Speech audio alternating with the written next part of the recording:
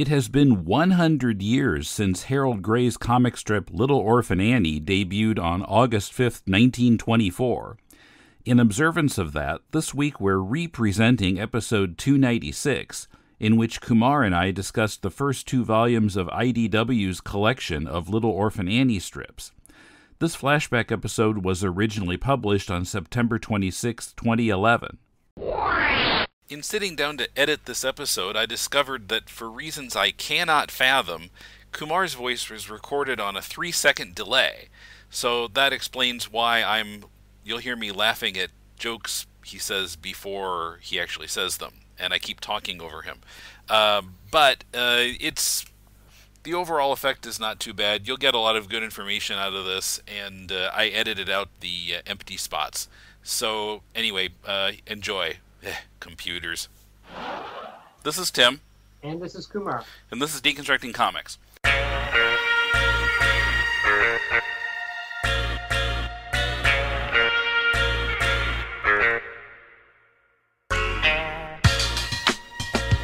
Welcome to Deconstructing Comics. This is Tim in Tokyo with Kumar in Melbourne, and our topic this week is Little Orphan Annie, which, it's interesting, I had assumed that everybody would know Little Orphan Annie right off the bat, but I found a friend of mine who admittedly is not really a comics person, assumed that Annie started with the musical. So, I mean, I guess the comic strip has kind of been out of public consciousness for a while. When the strip finally was canceled last year, I guess it was in like 4 newspapers. Yeah. Oh, really? It ended in the middle. It ended with, I think I didn't read it, but I heard it was like, it ended with Annie abducted and tied up somewhere. Right, yeah. Well, I was reading it online the last few months. I didn't realize it was about to end. But it was kind of strange because for several months there, Annie barely appeared. They had some other storyline going on that seemed to be set up.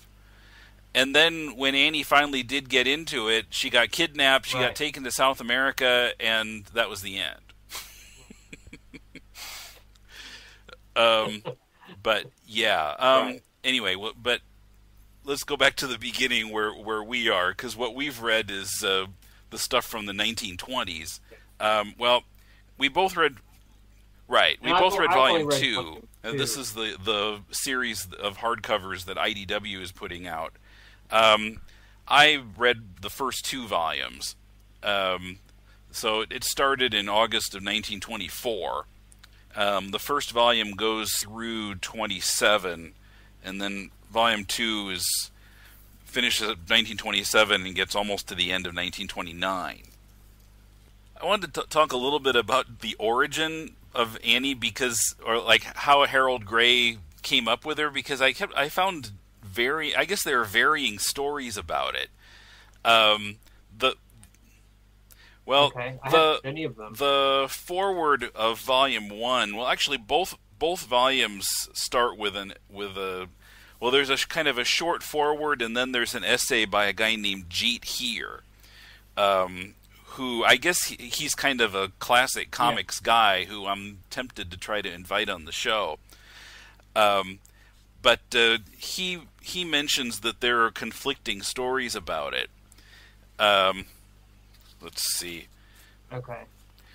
By one account, Sidney Smith came up with the idea of an orphan boy and offered it to Gray. A variation of this tale has Gray coming up with a character named Little Orphan Otto, and Patterson, that's somebody else with the newspaper, I think, curtly replying, "The kid looks like a pansy to me. Put a skirt on him and we'll call it Little Orphan Annie."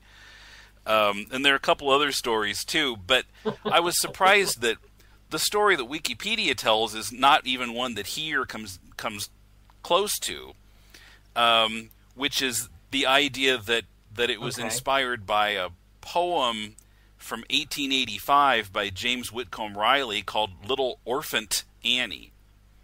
And I don't know what that T is with orphaned, if that means orphaned. Yeah.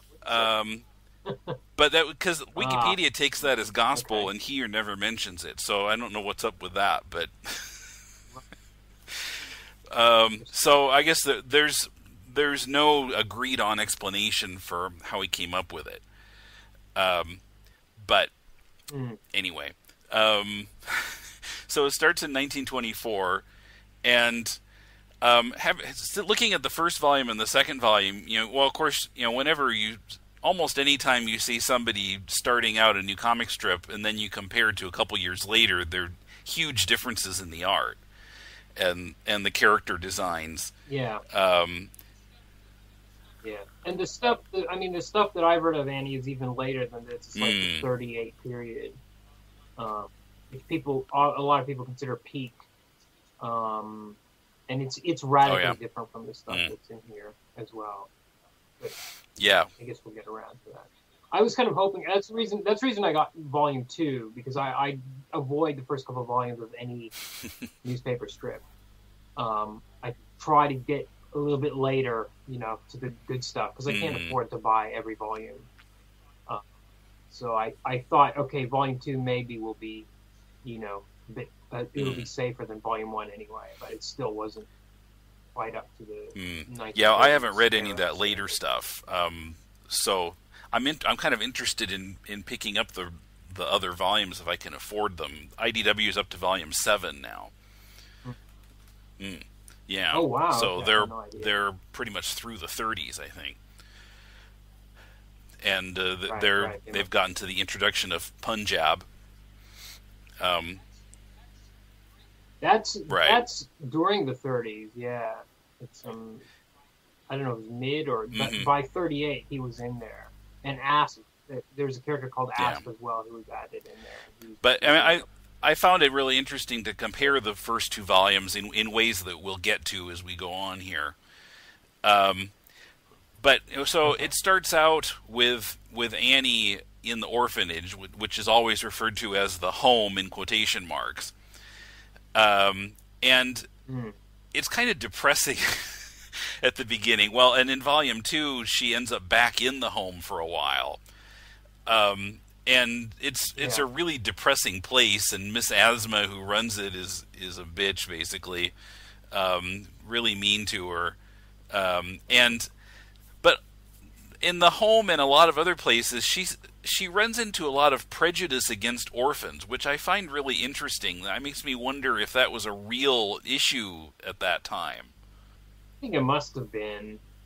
I don't know. I don't know why I feel it felt real, like that aspect of the strip felt real. But it's weird because it depends on who she encounters, because the way the strip works is Annie meets character after character, and sometimes they're really pure-hearted, and they're kind automatically, and they're always kind, and they're genuinely good people, or they're genuinely horrible people.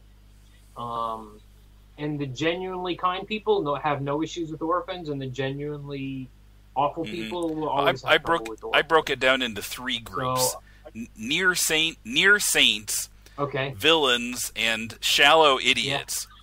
Yeah. Well, there is another group which is bad, good people who do bad things, but then they redeem themselves because they were all like the banker's son in volume 2. Yeah. But they're generally, they fit. They fit certain molds, so to speak.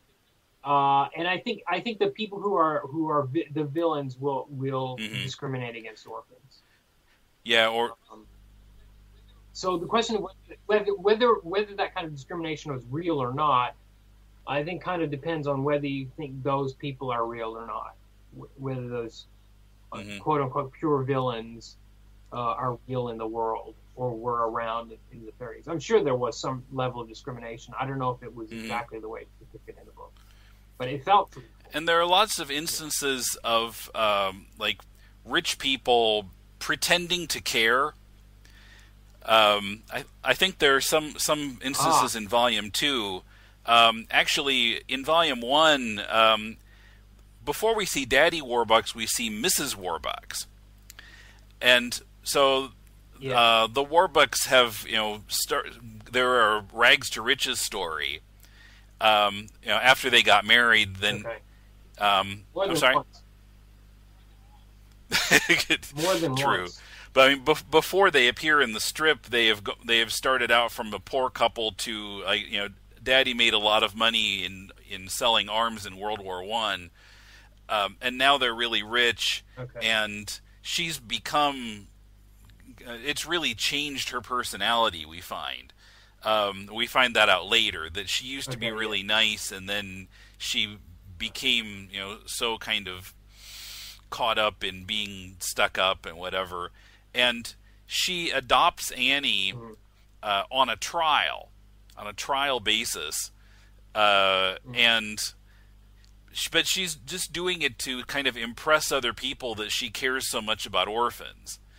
But she's not really nice to Annie. Okay. But were there other characters that you found were like that? Other rich. It happens a lot in Volume 1. Maybe not so much in Volume 2. But there were other characters like that in the first volume. Okay. But although Mrs. Warbucks hypocrites. And although Mrs. Warbucks, well, this is a little bit of a spoiler, but she turns out to be one of. Everybody's read it by now. But she turns out to be one of those characters who redeems herself. At one point, she's thought to be dead. And then she ends up reappearing, but she's completely changed. She's back to her old self, and she's very kind to Annie. She redeems herself. That's interesting, because the way you've described her, it sounds like she has more dimensions than a lot of the other secondary characters. True, although I think that might have been an afterthought by Gray, because the first year or so that she's in the strip, we never see that nice side of her. Okay. By the way, I noticed. Well, of course, everybody's heard "leapin' lizards." I think that expression got into the musical. I'm sure it did. And by Volume 2, he's basically settled on that, and also "gee whiskers" as exclamations of Annie's. But he tries out a lot of other expressions in Volume 1.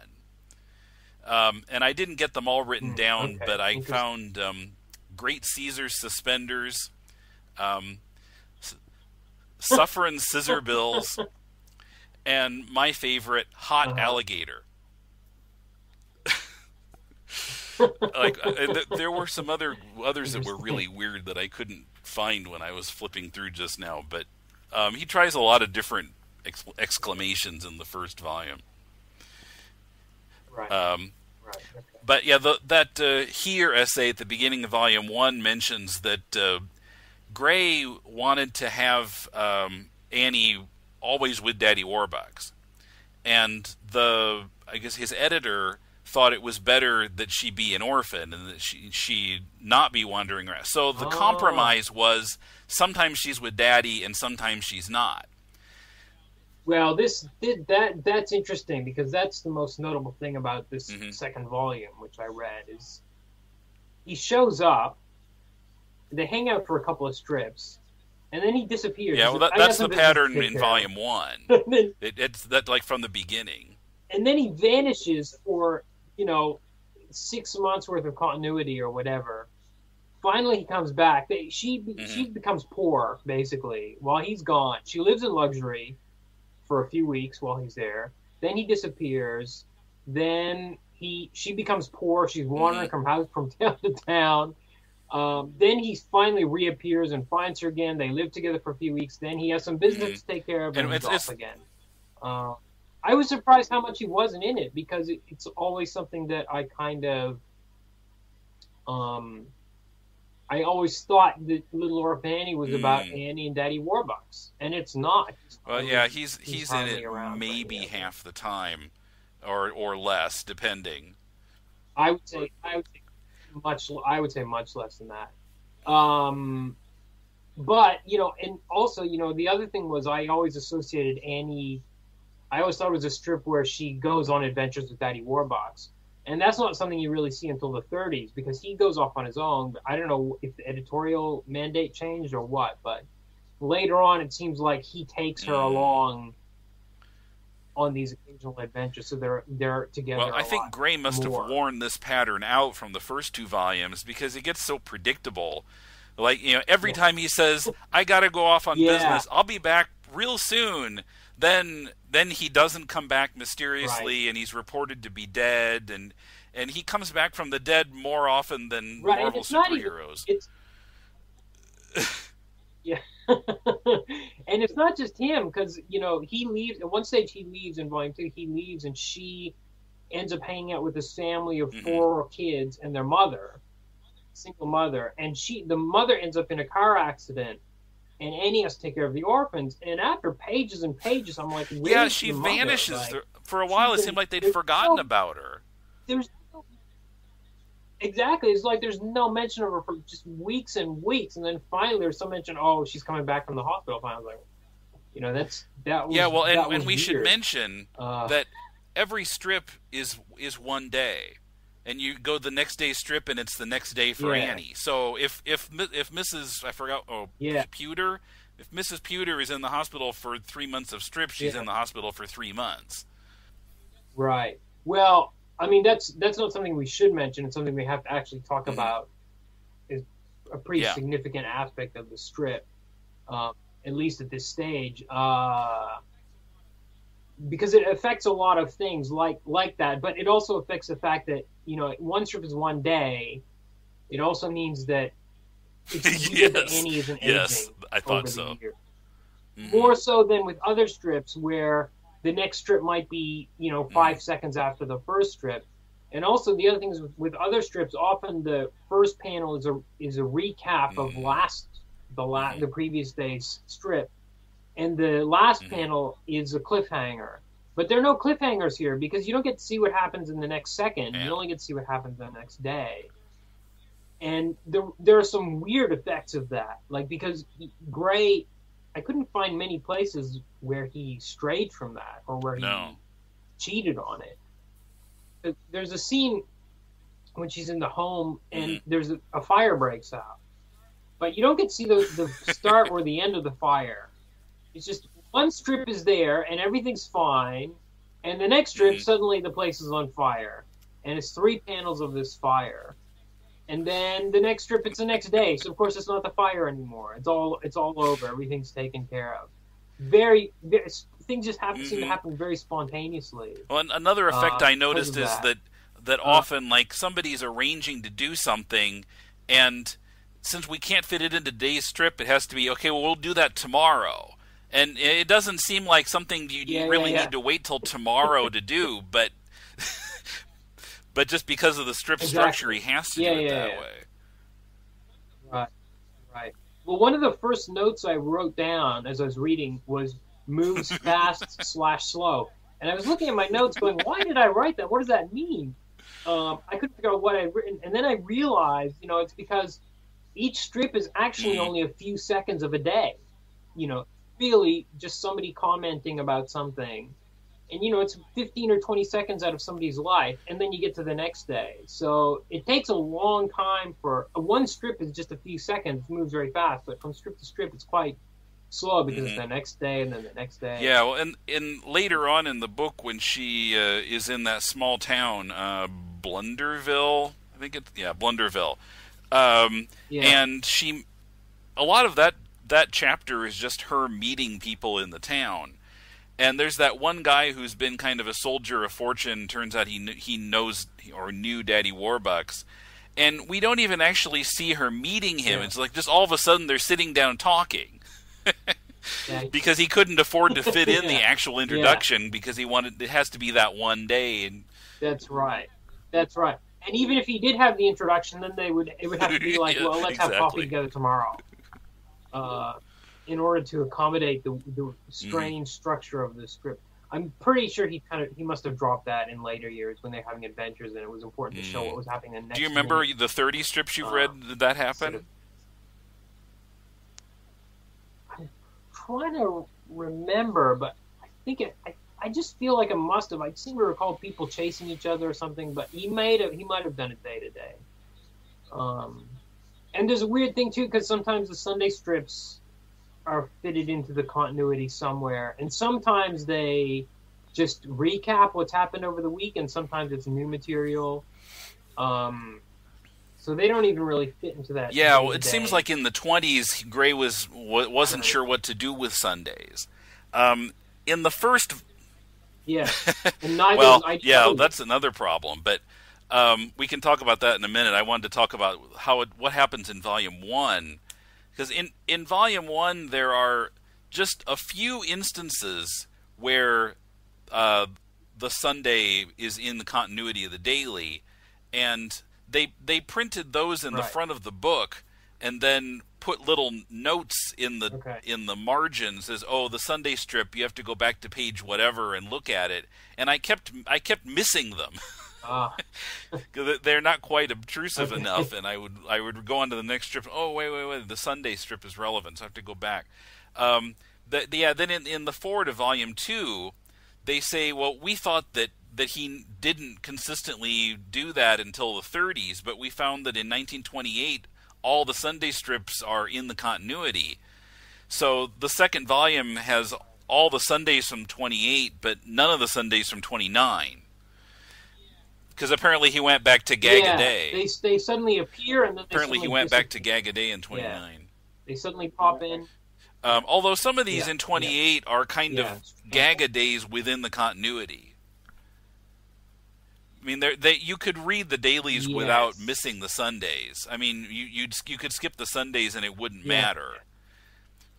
For a while there, he has kind of a separate story going on in the Sundays about Annie growing a garden, and the chickens coming in and eating the seeds and whatever. And it happens to take place in the same location, but it has nothing to do with the dailies.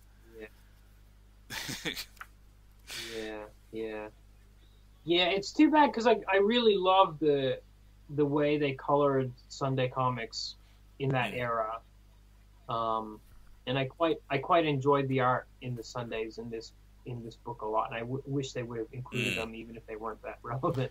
But yeah, I guess the ones that they consider completely irrelevant to the dailies, they're planning to publish separately at some point.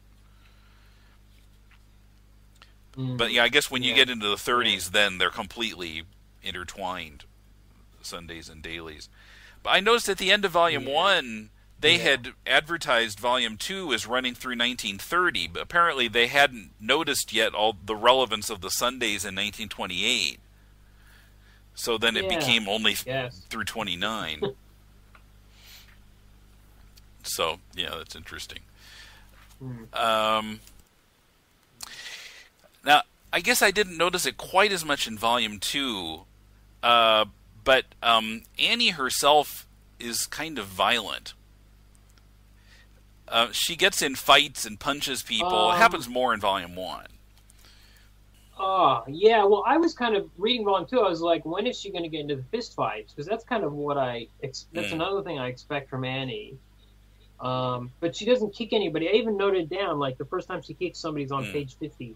So it took a long time for her to get going in this volume. But that points to an important thing, which is Annie is not she's not very childlike. She's I don't know even how to describe her. She's incredibly resourceful. I mean, taking care of 4 kids by herself. She has this can-do attitude. Yeah, she raises 4 kids by herself. She's completely selfless and industrious. She builds up over the course of Volume 2. She builds up 2 successful businesses in a row. She becomes a restaurant manager. She buys a house. And she at one stage she contemplates death. And I was just kind of hoping for a moment in which she could act like a kid. And sometimes she does in the Sundays, but it takes her. It's not until page 120 that she buys a chocolate bar.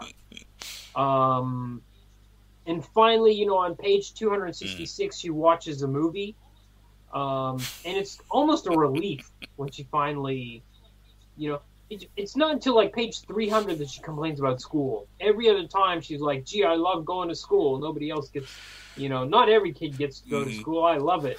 And gee, as long as I study hard, I'll bet I can pass. I might not get A's, but, I'll get somewhere in this world. It just goes on and on and on.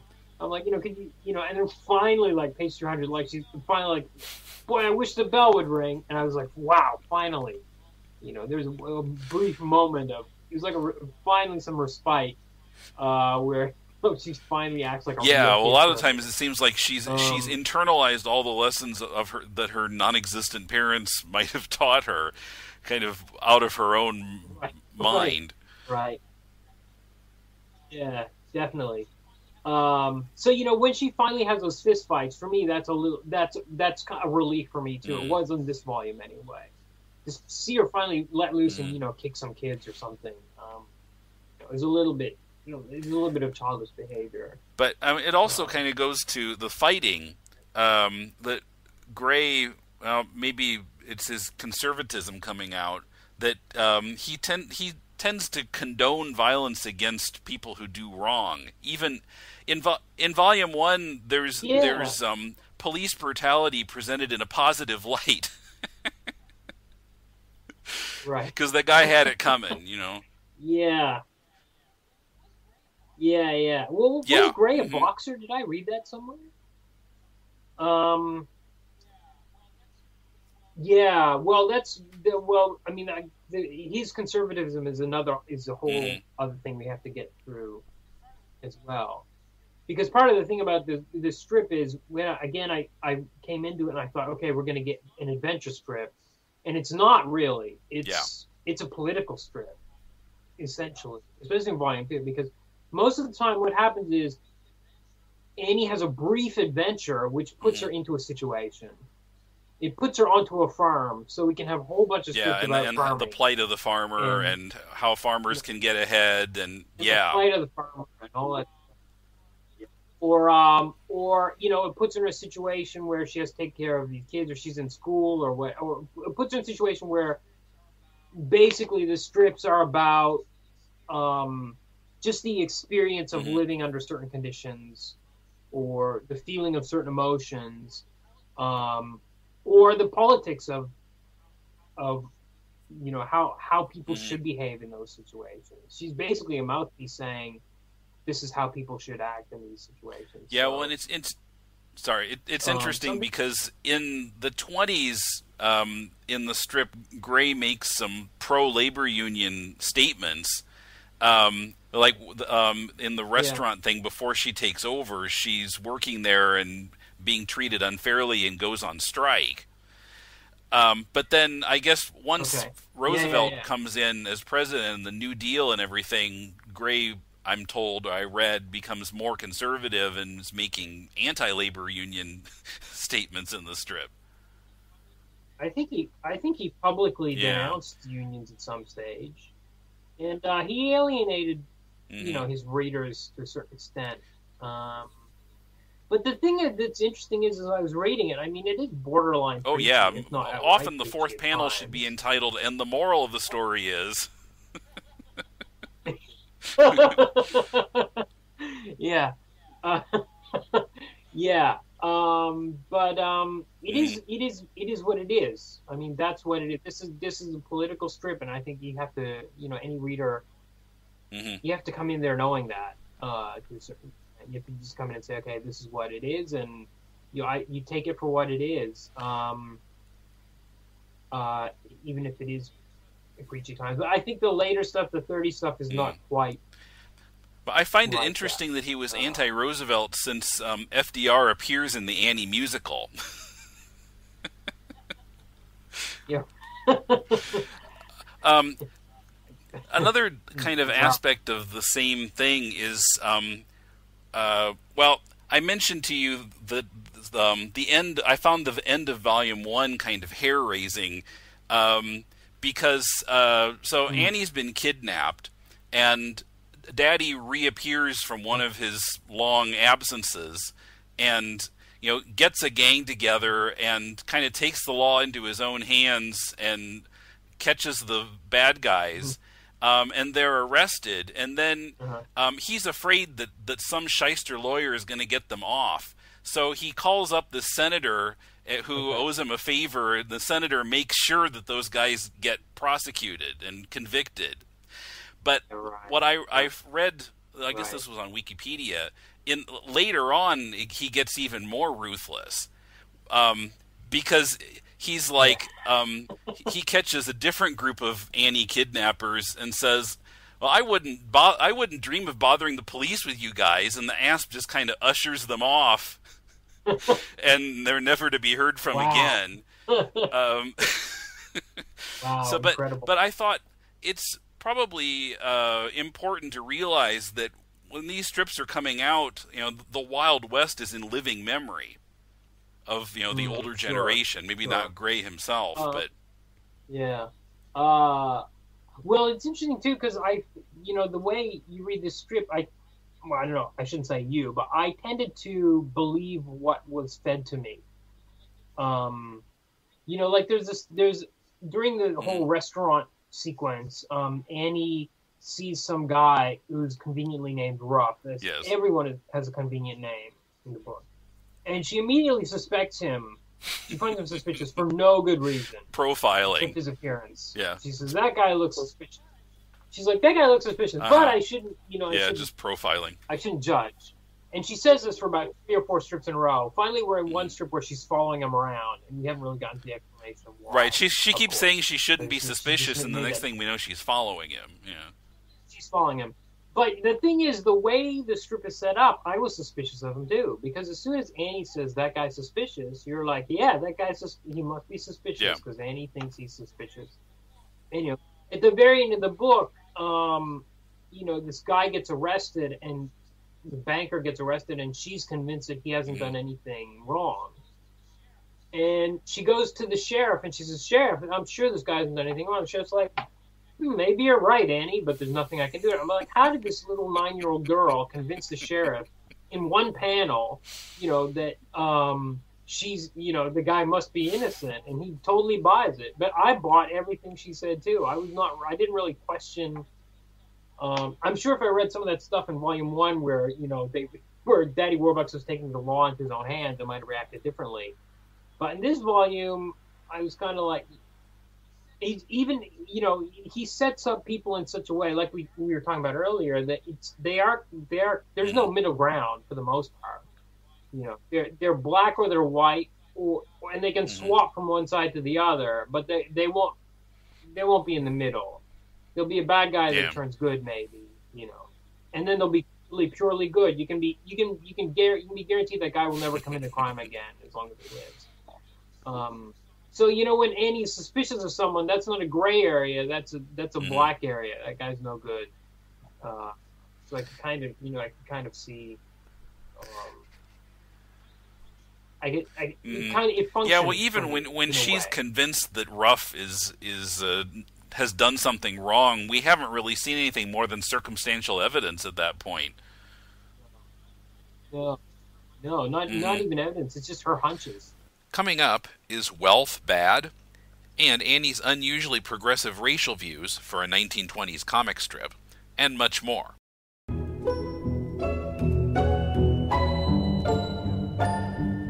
Do you like comics? The 1960s? How about middle-aged gay couples gossiping about their neighbors? Then you'll love Checkered Past, a loving examination of DC's Go-Go Check branded comic magazines published from February 1966 to August 1967. I'm Dr. Bob. And I'm Dr. Husband. And each week we'll be your hosts on a trippy tour through mid-century four-color madness. Checkered Past! Available wherever fine podcasts are downloaded for free.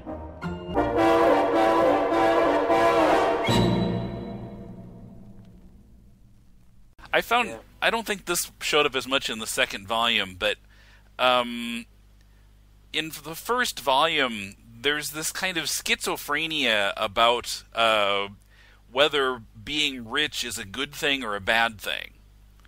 Because there are a lot of messages that, like, being rich makes you unhappy. But then when she's living with Daddy and he's showering her with all this stuff, of course she thinks it's great. Yeah, but then she gets bored too. At least in volume 2, there seems to be some commentary about it, like, oh, we're living so lush or whatever, and then she gets bored and she goes for a walk, and then she gets lost and nobody looks for her. Well, of course, Daddy got called. Daddy was gone, and the secretary got called away on an emergency, and they all checked out, and they couldn't go look for her. And at the end of volume 2, they still haven't found her. Well, I guess we should talk about it's a bit. It can get repetitious. Yeah, well, in fact, there's a whole thing in volume 2 that's just like repeat from volume 1. When she's in the home, and she writes some letters to some people, and she asks Miss Asthma to mail the letters for her. Miss Asthma opens them, reads them, and throws them away, and then Annie finds them in the trash. The exact same sequence happens in the first volume. Okay. And Annie didn't learn a thing from it, and the whole thing happened again. No, Annie, you idiot! Don't give her letters to mail. She's not going to mail them. Didn't you learn that the first time? Yeah. I think there's some kind of rut that he needs to get out. It's just the same thing. Especially after she built up the restaurant business, she starts up this newspaper selling business, and we go through that for a while. Then she goes to another town, and she starts up this restaurant, and she becomes super successful. I'm like, please don't start a third business. Are we going to have to go through this whole thing again? But then Daddy finds she becomes rich, then she loses all her money, and it kind of, at this stage, that was kind of well, and then annoying. She starts making money again as a golf caddy. Yeah, right. But she doesn't become the head caddy or not yet, anyway, of the town or anything like that. It's not quite as extreme as the first two businesses. Because when she was managing the restaurant, it was too much for me. But did you notice a lot of times she ends up doing jobs that were typically associated with boys, like newspaper or golf caddy? Yeah. And I'm not sure if he was trying to make a feminist statement there, but I did find that Gray thought that children should work. He didn't like the idea of child labor laws, saying that because he thought that preventing children from working was a cause of juvenile delinquency, because kids didn't have anything to do, so they get into trouble. I don't know. Why not put them in school? Yeah, I don't know, but I did find that was a belief of his. So he kept having Annie, wanting to work. If like in Blunderville, she's living with that elderly woman, and she feels like, I got to earn my keep. I got to get a job. As she does everywhere else. Yeah. And I will say it's a relief. It's a relief that there is no casual racism in this book, which is typical of almost every great strip you pick up from this era. There's always a housemaid or something, someone annoying, some annoying. Yeah, like Terry and the Pirates. Character. And there were none.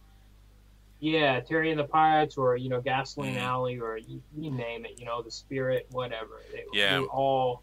Well, I mean, there are a few quote unquote Chinamen in there, but they're not too bad. Okay. Yeah. Well, what's interesting is but sometimes she encounters those characters and she's like, gee, that guy spoke great English, or something like that. He doesn't have some kind of choppy, horrible, way of speaking that's an object of comedy. She's like, wow, I wish I could speak Chinese as well. Or that one guy, she's like, he has an accent, and he's talking about how in order to work at that store, she would need to be able to speak German and French or whatever for the local customers. And she's like, wow, we didn't think about, we might make fun of them for not speaking English well, but it doesn't occur to us that they might speak 3 other languages. Yeah, right. Yeah, exactly. Yeah, exactly. So I thought that stuff was quite even-handed. This is also the strip that introduced Punjab, who has a stupid name, but was an Indian character in comic strip, and one of the one of the first, if not the first. So those kind of incredible. Well, and I read that I guess it was in the 40s when during the war when I forgot what it was called now, but he had some kind of like junior ranger thing going on or something that Annie was sort of the leader of, in sort of a war effort thing, and he included a black child in it. And actually, he took some criticism for that, amazingly. But he just felt like, I have black readers, and I should, have a character in here as a, just kind of that they can identify with. And he got a lot of positive mail from black readers about that. So, yeah, that is pretty remarkable for a strip of its time. Yeah. And, in relation to the thing about the language, too, is that we have to mention the dialogue is excellently written. I love the vernacular he uses for all the characters. I think the dialogue is really expertly done. There's a lot of it in the early strips. I think because he had to compensate for the art, which is pretty spare, to put it politely. Although his punctuation drives me crazy because it's just like dashes between sentences or phrases, and it starts kind of affecting my brain after a while. Yeah, sure. But people sound like people. Like I think Annie has such a clear voice. I think it was excellently done.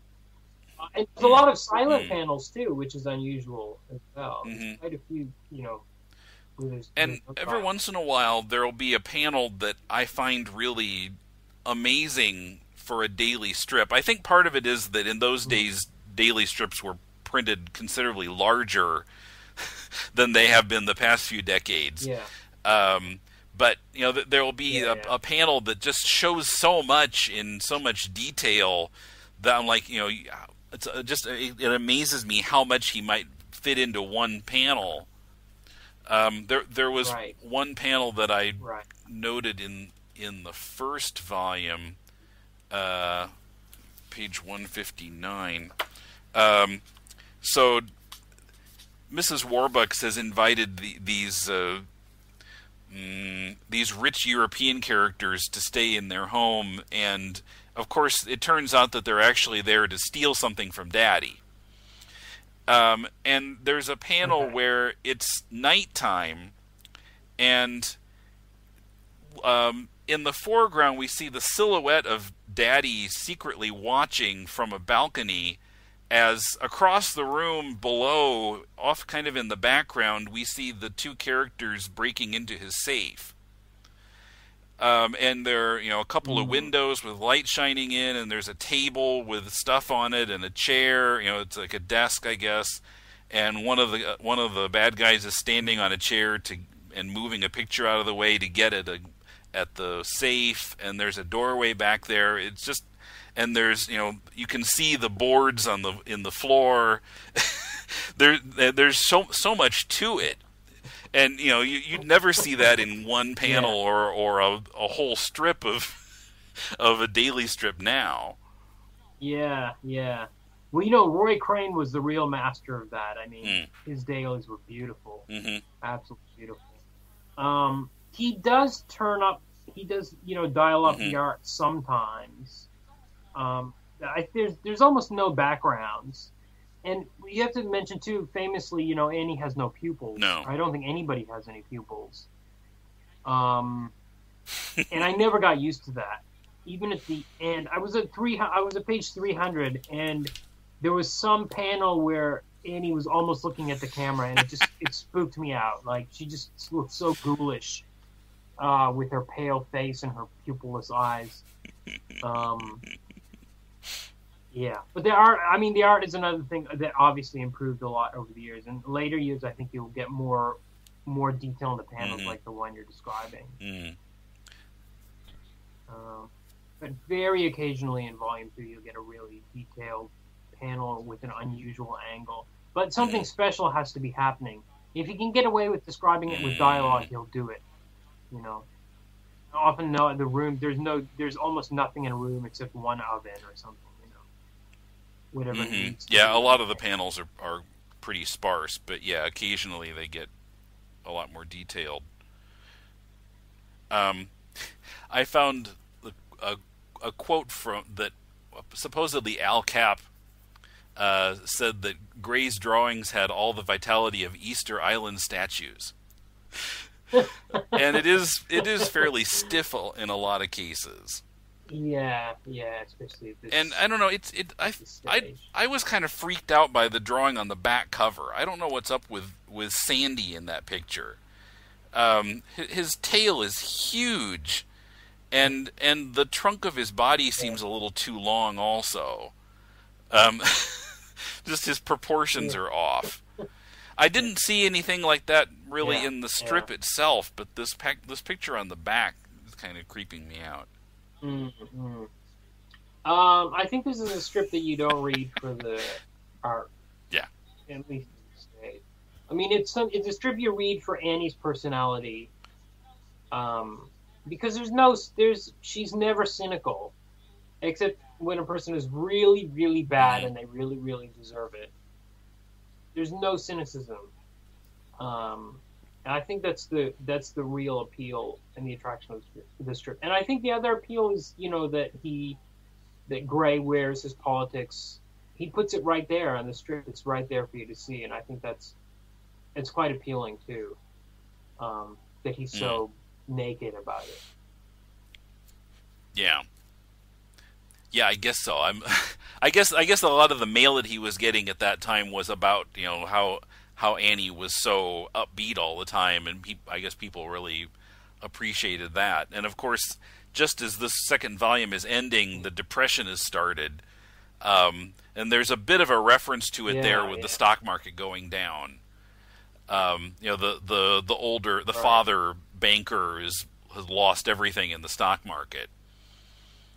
Although I guess Gray was criticized because he kept preaching about the value of hard work and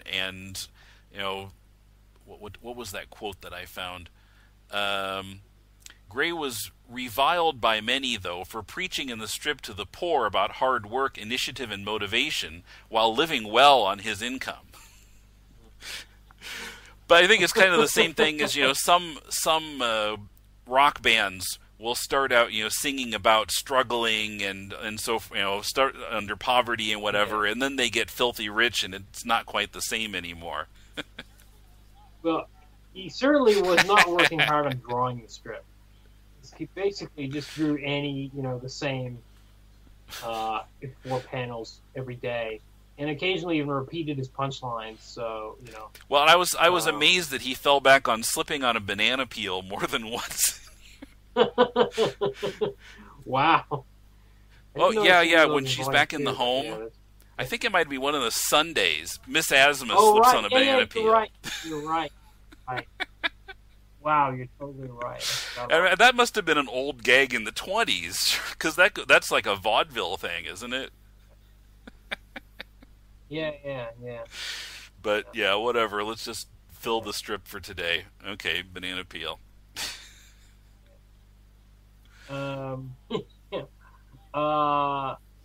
But he's it's definitely, what's the word I'm looking for? He's got kind of a one-track mind about his approach, and somehow it works. It works for Annie. Annie's, I think, an incredible character, even though she's completely unrealistic and unchildlike. Her pluckiness is it's just irresistible. Yeah, I'd say so. I felt. Yeah, I mean, I'm even though the politics might rub me the wrong way, I'm sort of interested in reading the following volumes if I can afford them. Well, the cover prices are high. Volume 1 is $39.99. Yeah. I see the 2 most recent volumes are $49.99, but online retailers you can get like $10 or $20 knocked off of that. So it was right. These are like twice the size of one of the Fantagraphics Peanuts books, and take a lot longer to read. Yeah. Yeah. Yeah, as we discovered in the 12 months it took us to prepare this episode. Yes. Well, yeah, I got the first volume and, like, good grief, how am I ever going to get this read? It's been sitting here on my desk for like a year. But you're not exaggerating. But yeah, I wanted to say a little bit about, Gray continued the strip until he died in 1968, and a lot of other people worked on the strip, mostly for short periods of time. The only one who really had any success was Leonard Starr. And I remember reading his strip in the 80s. I guess it started in 1980 and he retired in 2000. And it's hard to remember now. It's been so long since I read those strips. I'm pretty sure that he didn't do the one strip is one day thing. I didn't have Gray strips to compare his work to, but I remember enjoying them at the time when I was in high school. But yes. Apparently, Gray tried to kill off Daddy Warbucks as he was dying. Yeah, I saw that was his plan. As Gray himself was dying. Yeah, but the Syndicate was like, no way. And I don't know why he didn't just defy the Syndicate. He was dying anyway. Well, and I guess that his wishes were that the strip would die with him, like Peanuts. But I guess he didn't get that carved in stone legally, and the Syndicate carried it on anyway. Yeah, unfortunately. But then when did the musical start up? 77. His death, right? In the 70s or something like that? Yeah. Yeah. And that's probably the most successful adaptation of a comic strip ever, if you think about it. And of course, that's what got interest back in the strip. So because I guess at the time the musical came out, they were running like old 1930s strips in the paper. But then interest was brought up by the musical, so they put Leonard Starr on it, and that was when they changed the strip to being just Annie instead of Little Orphan Annie. Right. Right. Okay. I never even thought of that. Yeah, I remember. Living in Iowa, the Des Moines Register started carrying it when Star began. So, and I think probably a lot of other papers picked it up at that point. But yeah, so it's definitely worth picking up if you can afford it, or maybe petition your library to start buying them. Because these are library worthy editions in hardcover. So definitely. Yeah. So that might be the best approach. But yeah, read them if you can. So are we going to try to rate it? I hadn't even thought about that for this.